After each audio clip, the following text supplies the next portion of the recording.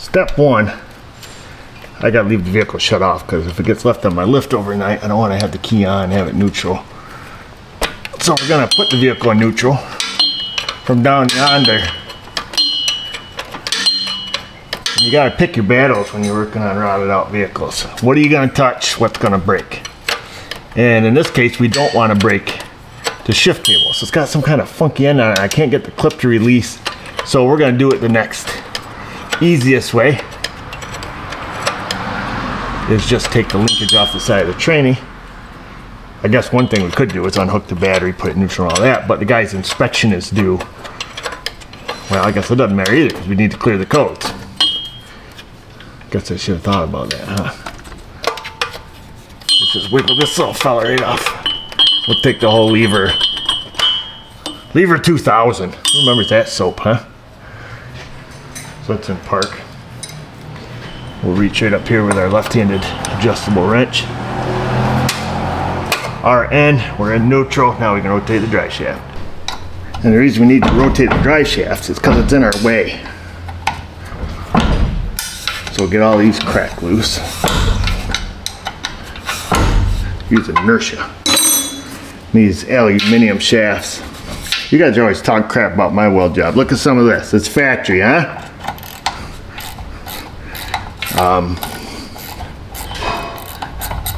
We gotta take this off because it just gives us more room. But what was I saying? Oh yeah, the aluminum shafts, they're a pain because you can't get a socket up in here. So we're gonna use a little wrench. You could do it without it being in neutral, I suppose, but I don't.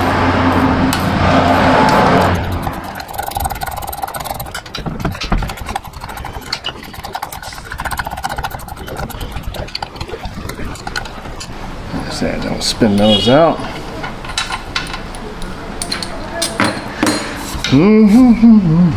Grab a little screwdriver. Give her a little what? Oh. What? Give her one of them. Slide her out, make sure your caps don't stick. Sticky little U-joint. If you don't have one of those, it's gonna leak all over. But if you have one, she won't leak a drop. That's just how it goes, guaranteed. If we didn't have that thing out there and ready, it would have been a mess. Oh, let's find some kind of prying apparatus here. We need to unhook this vapor line and we need to unhook this fuel line. I thought these just went like so. What do I know? Let me go get something to poke and pry with. Let's see if we can get a prying apparatus right here. Flick the little ears back. Flick your ears back. And then give her a little what's up. Take that one off, and then we gotta do that fuel line. Let me let the car down a little. Same thing, we'll pry up under here. Oops, sorry, I didn't mean to bump into you. But you're right in my way.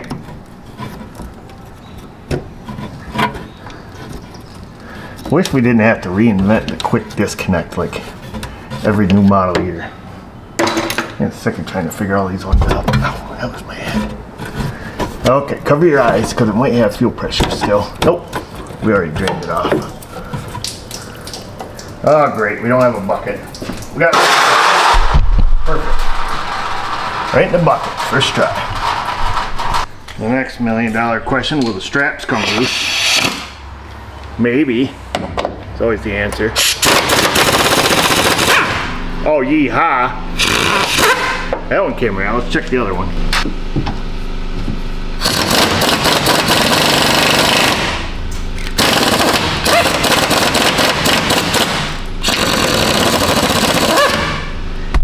Yee-haw times 2. That one came right out. Awesome. So now we just gotta get the filler neck unhooked and we're out of here. There's only room for one big head in here.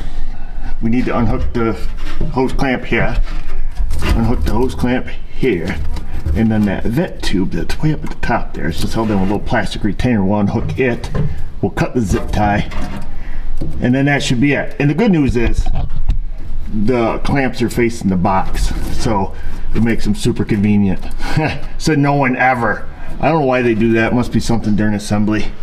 And we'll cut the zip ties. It's all factory, folks. 5/16, 1/4 inch. That's what you need to loosen them up. And you do slide right off, being stainless filler neck. You know, no corrosion, so everything pops apart. A little bit of dub D on there, and away we go. So we have our 3 hoses off. This one doesn't matter. This is from the vent valve, so that one doesn't matter. But let's get our chainy jack. Get it right there. Let this baby down.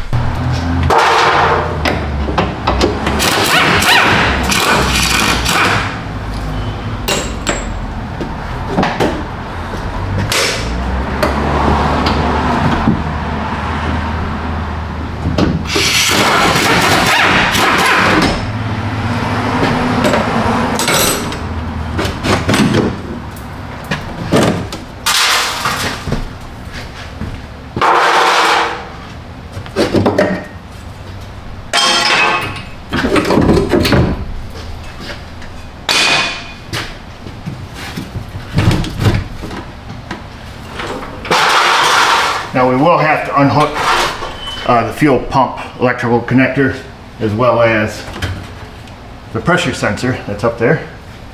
So we'll let her down. Usually they give them enough hose. That's not a problem. I'm just kind of curious. It does have some fuel in it, and these can get a little tippy. Let me just go up here and have a little gander.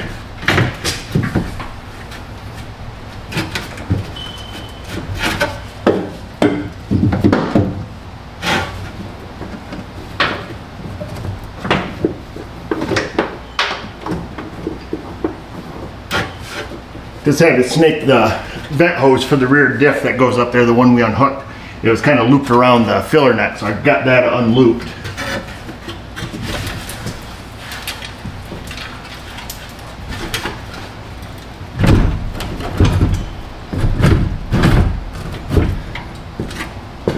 Tell you what, let me go get the yellow stand. It feels like it's heavy on this end, which it's going to be one end of that way the fuel slosh is. Stand by, folks.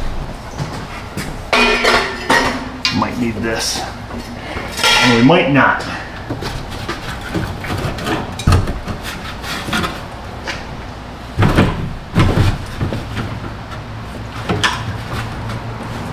You just gotta be careful.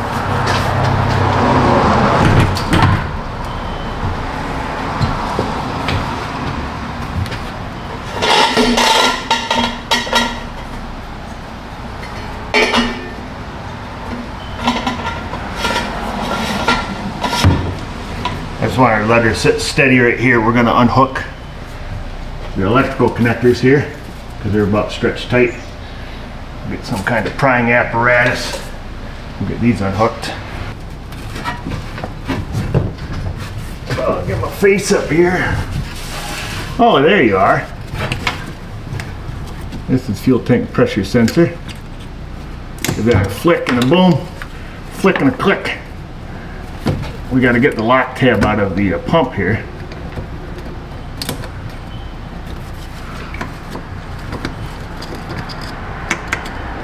We're just feeling at this point.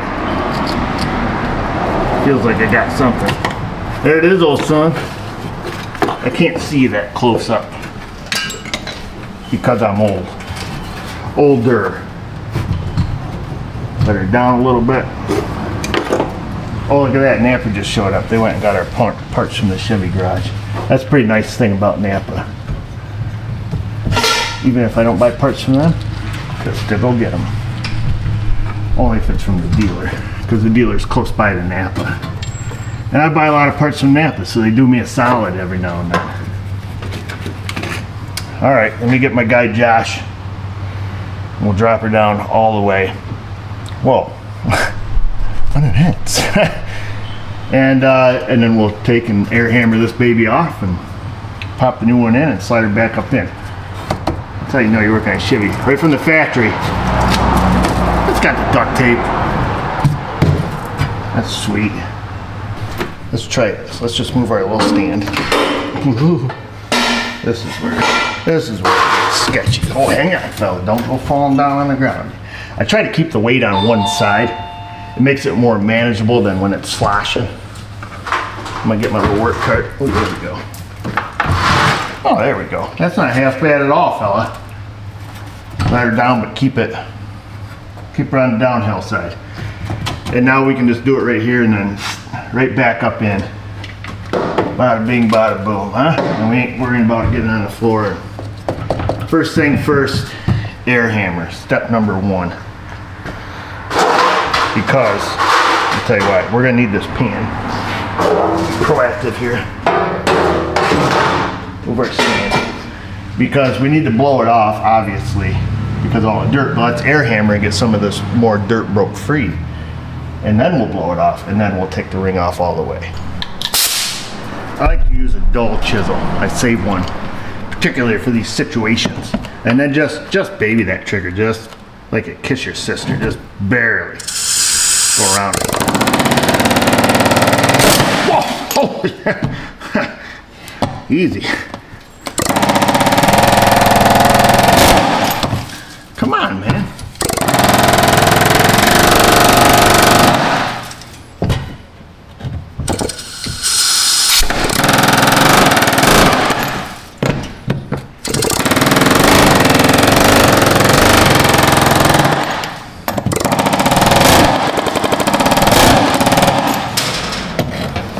Now that we've knocked a little bit of it loose, let's see if we can't knock it loose. Oh, we did! Oh, wow. First try. Well, she has a 4-year-old truck, so what do you expect? Let's hold our hand over the holes, the open holes. Give it a little.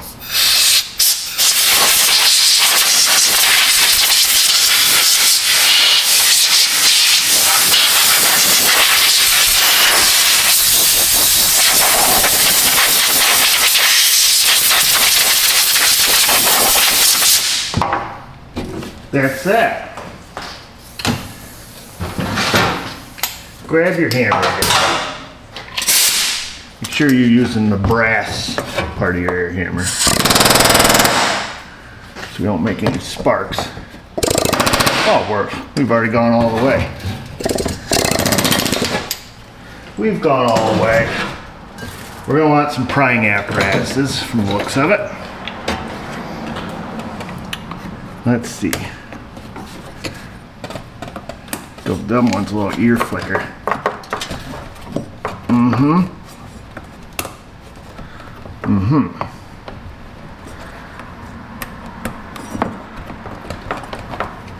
Come on, man. Oh, we got pushed down on the little release. Wow, a double locker. Good job, GM. And of course, these are on upside down, making them highly convenient. Freaking jerks. We'll try to push them down from this side. Probably not going to happen. Maybe it will. Maybe baby, that one did. Here, I'm calling them jerks.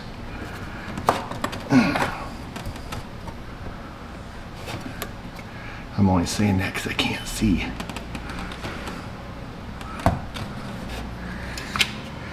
I take my safety glasses off like that's going to make things any clearer. Alright, I give up.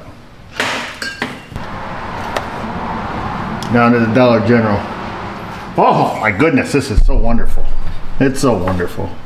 Look at me, I can see. Doesn't mean I can do it any better. Look at that, first try.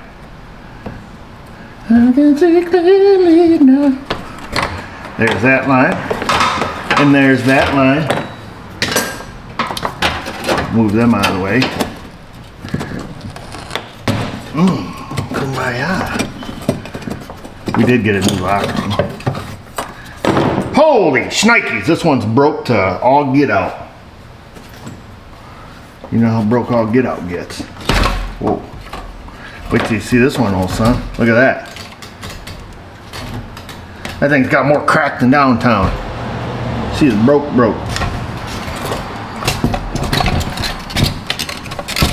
Oh, it still fits out of the tank. That's good. Oop. Let me stick this in the bucket.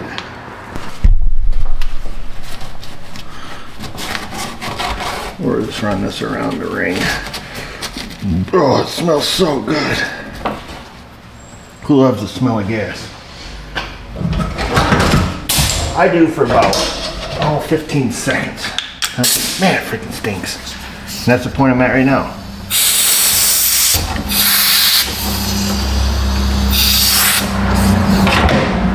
That's the point I'm at right now. I'm at the man that freaking stinks point.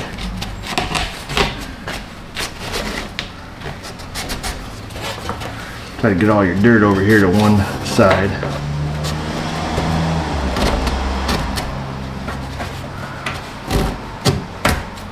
There we go. Just a couple little flecks in there. Not in the gas, a couple little flecks. It's actually, wow, it's remarkably clean in that tank. It's all white liner, white plastic. All right. So we just want to make sure that it's clean here where the O-ring sits. GM's always had really fantastic design. They always make sure the pump sits down inside of a well. So you get a nice good layer of salt and dirt on. You know, good engineering. I'm not saying I could be an engineer, but if I was looking at failures that they repeat year after year after year after year, this would be one of them, because this has been a problem since the mid-90s with General Motors. Been doing something wrong for 30 years, why stop now, right? I haven't. I've been doing stuff wrong for 40 years. Okay, I know. Got to get these back on. I'll tell you that if we got any kind of hope here. And I'll be honest with you, I always buy these new, so I rarely transfer them, and I know they're awful squeaky, creaky.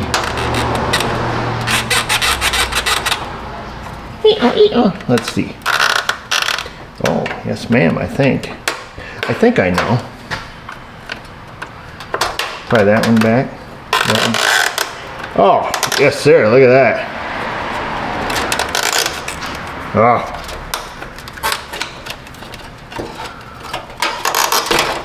Alright, we can't break it, that's all I know. You break it, you bought it, buddy. That's not true either.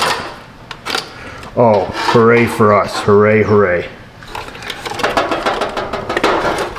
And then we have to unhook, not this one, but we'll get this one out of our way. It's kind of a shame. Got a good pump we're going to throw right in the trash. Welcome to America, son.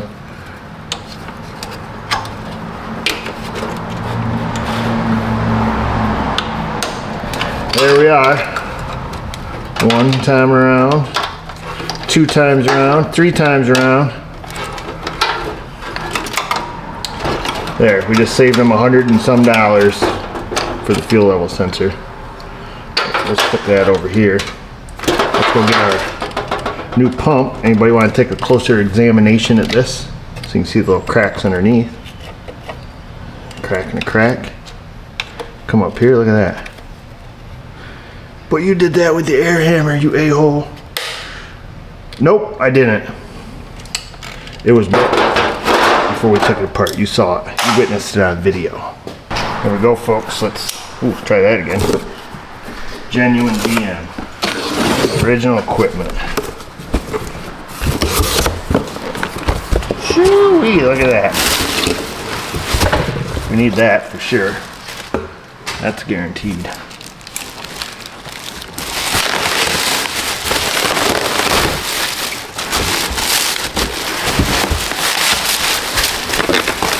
Come on out.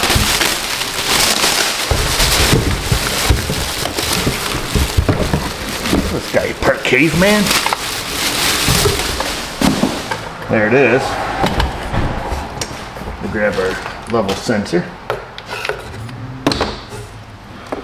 We'll slippy slide that one right back where we got it from.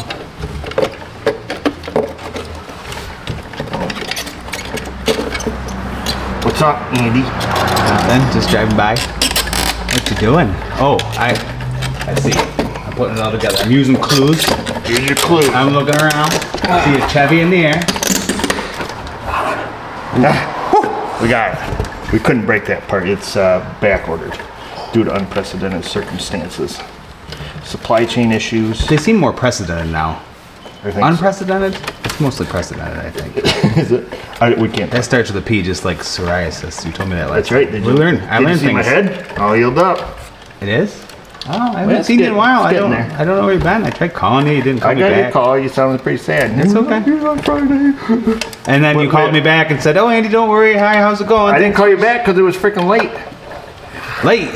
Yeah, when I got your message. Oh, good point. And I was like, this guy gets up at 2 o'clock in the morning and go to work. Yeah. Should I call him? Maybe next time I will. I put it on Do Not Disturb. You can't get through unless I want you to. I think if you cycle call, I think it'll go no, I shut that off. Oh, you did turn the two, okay. If you do two in a row? Yeah. Yeah, I went right in there and cut that out. Okay, good. I don't need any jabronis blowing up my phone and getting a hold of me for no reason. Hey, how's it going? Just calling you back, buddy. Gotcha. Yeah. I mean, I want to talk to you. It's not that bad. I understand. I do believe that you said in your message that you wanted to. How are you supposed to get out of work by coming to watch me work when I'm not at work? Yeah, like I had responsibilities that day, and I was here looking for you so I could just watch you do stuff and hang out and talk and be like, oh, I don't know, I just had so much to do today. I didn't quite get my stuff done, you know, that sort of thing. But no, I had to go home and work. Dang. Sorry to ruin your day. Yeah. Oh, Andy's a good egg. As far as eggs run. But then again, who likes running eggs? No, he's a good guy. Oh, let's see. Put on my, you can see it glasses. I can see it now. Which way did this thing go? We'll say it went in. Well, it must have went in this way. I thought it came out differently than that. But it can only go one way if you want the hoses to line up. This is where our locator was before. Come on, you sucker. Let's see. Yeah, boy. Push, push, push. No, sir.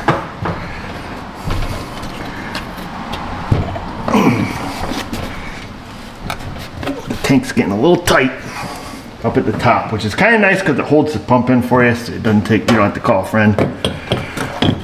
But the problem is when this thing needs a pump again here in a couple more years, you might not put a tank in it, because see what happens is the metal here on top of the tank, as that starts to rust, it really puts the squeeze to it.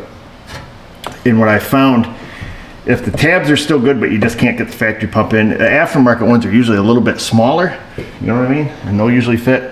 Aftermarket pumps are pretty well junk. So I like the OEMs. Usually I get these OEMs cheaper than we get aftermarket anyways. Like this pump is probably $50 cheaper than what you could get it for at Napa. You know, for like a Carter or, you know, a name brand pump. So think about that. Just sit there and think about it for a minute. That's what I say to my kids. Oh yeah. Oh yeah, that one's on, that one's on. We just got to get something to lock that one on.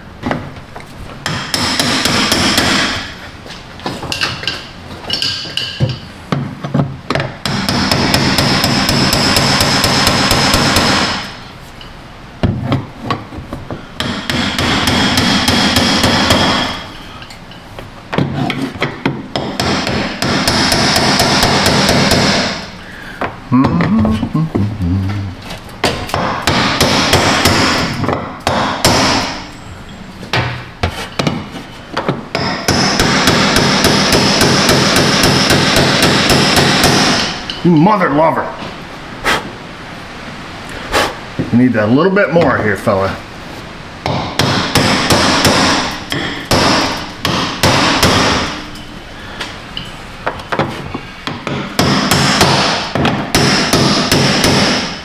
There she goes. Attaboy. Now we've gone all the way. Whew. We're good, that's it. And yes, that is a brass chisel. Brooks USA. Old Brooksy. You guys ain't seen him in a while. Full line of brass beating apparatuses. Great company, handmade right here in America. It's time to jack this thing back up. Get her plugged back in. Have a look at our pluggers. Give them a little, I like to do that. A little bit of good luck you breathe on there. Good luck. Okay.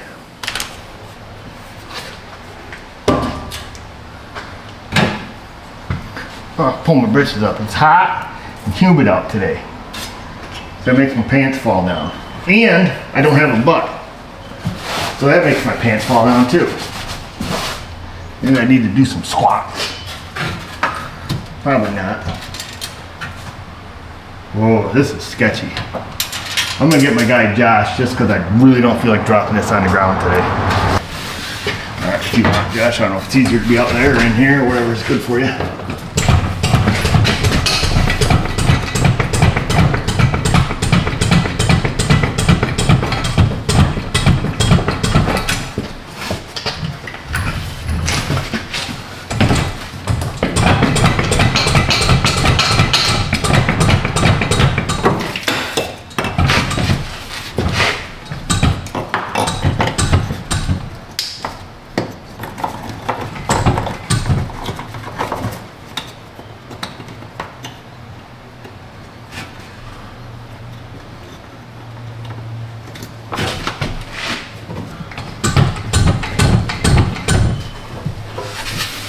Around here.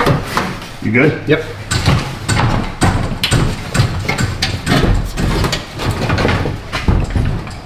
Okay, so I gotta go in.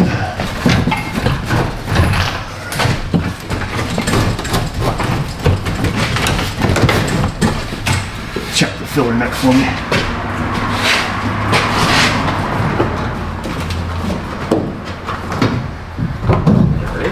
Out where it belongs? Yep. Oh, nope, thank you. Yep.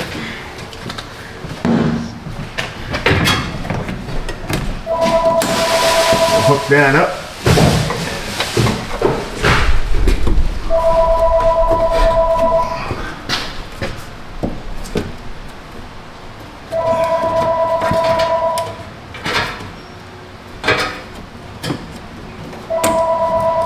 Okay, fuel line's on. Vapor line's on, let's throw our stink straps on. There's one. These are different front to back, just FYI. And the difference is pretty noticeable, so I don't think you can screw it up. Usually the second time around we'll put new straps on it because they'll be all rotted out underneath the plastic.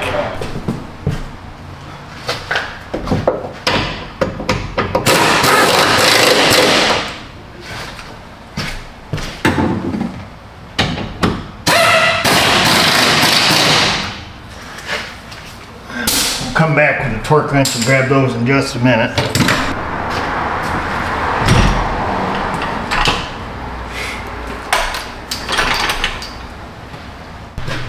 Well, we're right here. I gotta do one of these little guys. So we'll unhook that. Spin this fella off. Gas dribbles out of there. We're going to leave that factory O-ring right on the bottom there.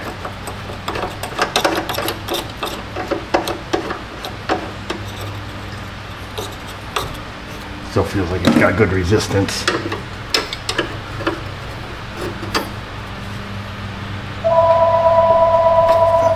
Snug that up. I did hook up the fuel filler neck already.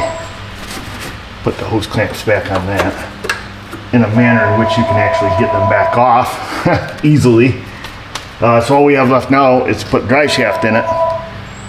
So we can go ahead and do that because I'm pretty confident that we're not going to end up dropping the tank back down for anything. And that looks like that. So put the clamps on where you can actually get to them, you know, if you have to in the future. And I'm going to throw a zip tie just back around these here. So this is your vent for the rear diff, and then this one's for the fuel tank. So, all right. I don't know how many of you guys have these SK X-Beam. I think they're called them X-Beams. I've had insanely bad luck with them. Like this one. they don't grab. Like I can just hold it and you know, there's no more ratcheting mechanism. And it's just very random. Like I tried spraying WD in them, but yeah, so now this one just freewheels. They're always good about replacing them. I call them up, they never want proof or anything. They just send me new ones in the mail, but it's kind of super annoying because they're a really cool look. I mean, they're a cool looking wrench, but they have a good hand feel because they're wide, but they just continually break. Like this one, like I said, I'm just holding that center. There's no more, it's Mr. Floppy now. So that one's junk. And we didn't even use it to break these bolts loose, as you guys seen. And let's be honest, how often do you use an 11mm?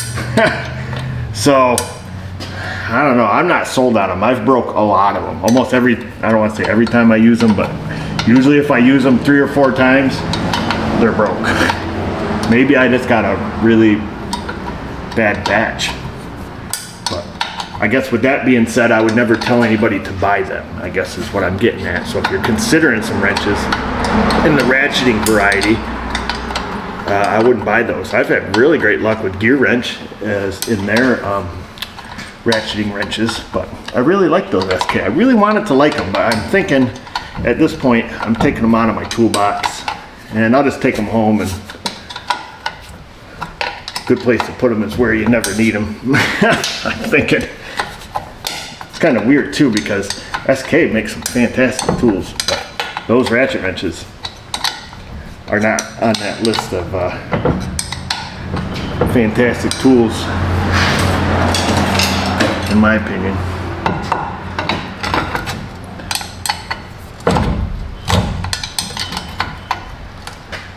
So this old Chevy needs some U-joints. This rear U-joint's starting to get a little bit of a stiffy, which is probably going to result in replacing the entire drive shaft. So, as you guessed it, with the aluminum here in the PRNY, salt 12 months out of the year, the aluminum disappears. And I'll show you. I'll show you what will happen if you try to put a U-joint in this. We'll get a pointing apparatus. I may be wrong, but let's have a look. So usually, right around the clip, these things will start to disappear to the point they can't hold the clip no more. See how this clip's already half broke? Alright, that side's not too terrible. But what'll happen oftentimes, you take that clip out, you give that U-joint a couple whacks, this outer edge starts to disappear. Yeah, see, there's not much retaining the clip in right now. I mean, even just with this little pick, I can lift that clip right up out of the groove, okay? See? There's nothing really retaining this U-joint in right now other than corrosion. So the problem becomes, you know, you take the U-joint out here, you know, we take her out, take the clips off, boom, knock it out. You go put the new one in, now you can't retain your clips because it's all gone.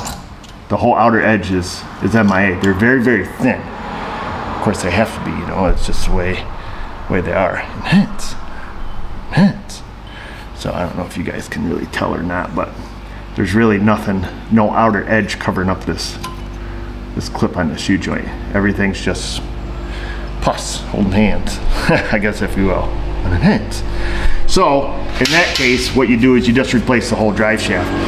Either have one made at a drive shaft shop, so they'll make it out of steel, or just buy a new one from GM. This thing's pretty bad. I think it's got more craters than my face, but must have held together. So you just get a new one from General Motors, probably set you back, I don't know, $500 to $800, who knows. Last, but certainly not least, we've got this little guy we'll stick back on there. I looked in service data on how to get that little donger off, and it wasn't in there. The only thing they showed is when you're replacing the cable is to do it just like we're doing it. So I don't know if that comes with the cable or what. So I'll put this on and we'll snug that back up, and then we'll get the torque wrench and finish it off. Maybe go see this. What's up? What? What's up? I just have to come see you. We because you missed me. That, and what did the brush guard guy say? He made arrangements for somebody else to do it. Oh, good. The shop that put the brush guard on. Oh, great. And what did the Jeep guy say? Thanks for the tip. He's gonna try that first. Oh, good. Then he'll call us. If it doesn't work out. It won't. What? Well, there's Luna back there. I like you, Gibby. She's tired. Gibby. She don't want to look at us. No. She's pretty tired. It looks like it. All right, well, it's nice talking to you. That's just kind of what I was curious about. Everything there like that. Love you. We're all done with this truck. Good job. Thanks.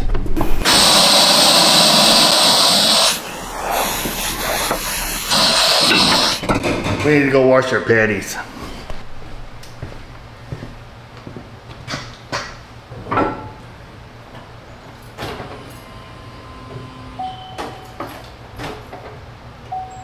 She was humming back there.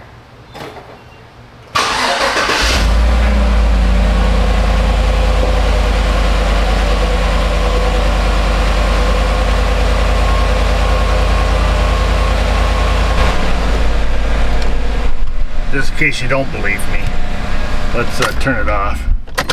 Let's go key on. Shut the headlights off. Let's go over to our pool here. Let's go to live data. Oh shoot, I lost my pointing apparatus. Where is it? I think I saw it over here. There it is. And where were we? Fuel, right? Fuel system. We should have pressure now, fellas. Whoa, we do.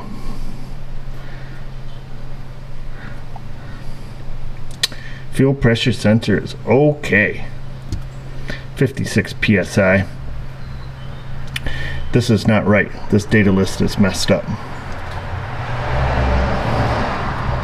Sometimes Autel does this when you do a no communication and you don't go back out and back in, because none of those should have been read.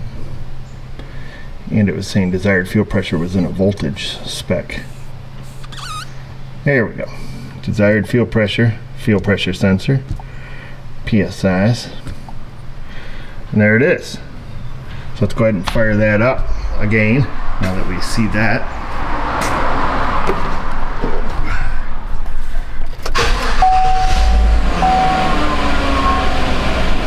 And our actual and desired should match, or be pretty close. And they're pretty close. Real close. So there we are. So that's all good. Let's wipe the codes out of this thing. And then we're going to go key on, engine off. Sometimes you got to do Chevys twice.